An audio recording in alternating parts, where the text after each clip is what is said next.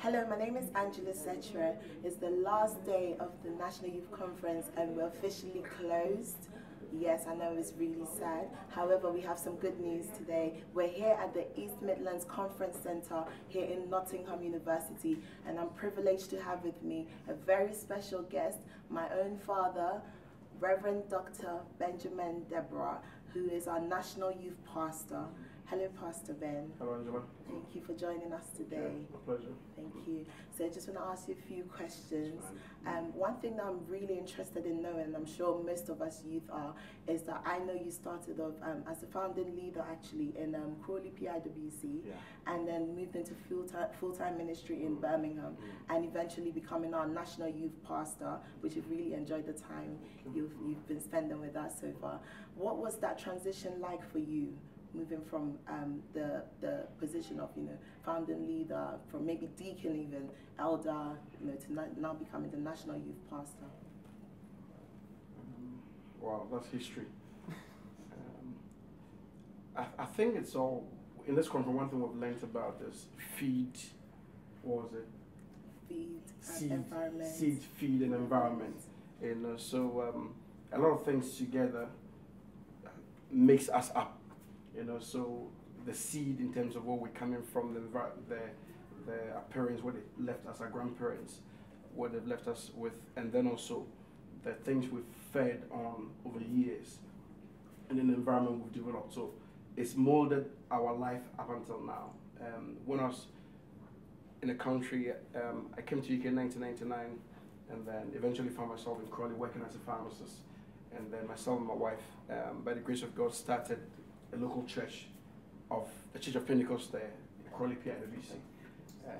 And then in 4 years or so, we're called into full-time ministry. And our first station was Birmingham. We pastored Birmingham for 4 years and we're sent to London. We've been in London for the past just about 3 years. And my role currently is the National Youth Pastor, and each one of them has required a different set of grace and skill. But as I said earlier, a lot of those things are inbuilt. They are put in you from the beginning, and the Lord breathes upon you at every time and causes it to flourish.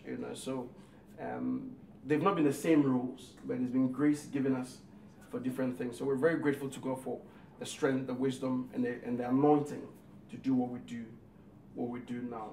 I think that's what I want to say.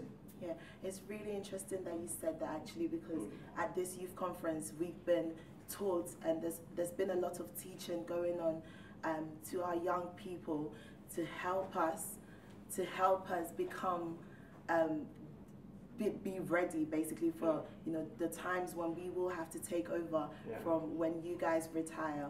So I think I'm not retiring soon. not retiring soon. Yes, but it's been just like you said. At this time of our life, having that foundation and having these teachings to help us to cultivate the gifts that God has given to us for the future. And talking about the future, actually, Church of Pentecost UK just celebrated its 25th anniversary, yes, which is really good to hear. In terms of the church moving forward, what role would you like to see the youth, this generation of youth, play in the years to come in terms of making the church more diverse, more professional, more spirit-filled, and making a stand in the UK?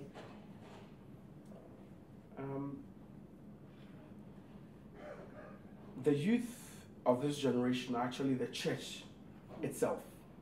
So I'm not even looking too far into the future.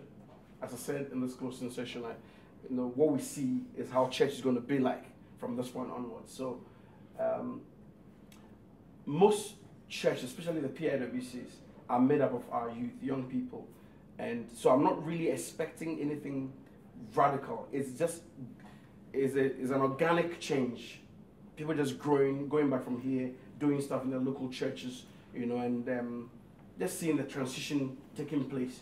But when it's sometimes very radical, it creates conflict.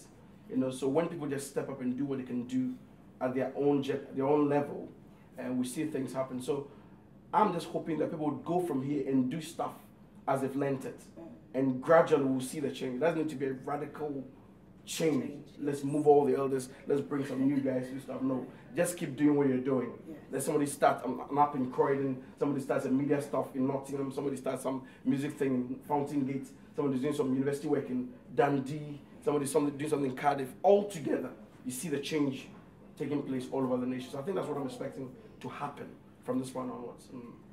Thank you so much, Pastor Ben. You've said a lot, and we've learned a lot from this conversation. I know I have, and I know that I'm eager to take on everything that I've learned here and apply it in my life, in every area of my life, in my university life, as we should, wherever we find ourselves, making sure that we use these gifts that has been imparted into us. And like Pastor Ben said, not a radical change, but taking it step by step and allowing the Holy Spirit to work through us and to impart our generation. Thank you so much, Pastor Ben. Can I make a final word? Yes. Okay. Yeah, because I have something to say. Okay. We want to thank God for what He's done in this youth conference. NYC 15 has been fantastic. One of the most successful conferences we've organized to date.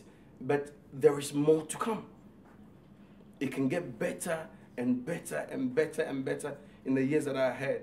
You know, one thing we've learned from this conference is the grace of God and teamwork, respecting people's giftings and people's abilities, and everybody just working together to achieve, you know, things for God. So I want to encourage the youth. I said in the closing session, one thing is integrity. Psalm 78 verse 72. Integrity of heart. Everybody must walk in righteousness, in holiness, in purity, in blamelessness.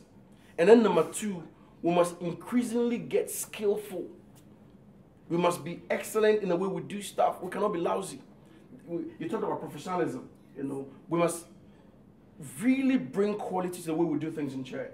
So when people walk into the church, in fact, in the Old Testament, if you look at the temple, the design, the gold, it was the pride of Israel and the attraction for the nations. People came to Jerusalem just to see the temple, you know, and that's how church should be. The Old Testament tabernacle, even the one before the temple, was in the center of the camp, and the glory of God was upon the thing. So wherever you are, you could see it. That was what Balaam saw from a hilltop and wanted to curse, and he couldn't curse. So when you walk into a meeting like this, and it's a Christian group, the quality, the grace, the beauty, the harmony should bring glory to God. So let's trust God, first of all, with purity of hearts.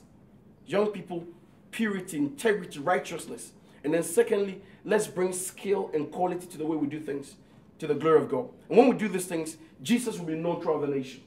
Because the intention is that before Jesus comes very soon, the whole nations of the world will be filled with the knowledge of the glory of God. And we pray that God will give us grace to accomplish that.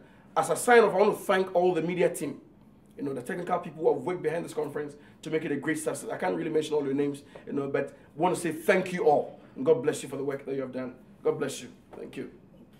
Yep. Thank you very much. Bless you. You've heard it from here. It's the end of NYC 2015. It's the end of NYC 2015. I had to repeat that because I had to tell myself that we've come to an end. It's true.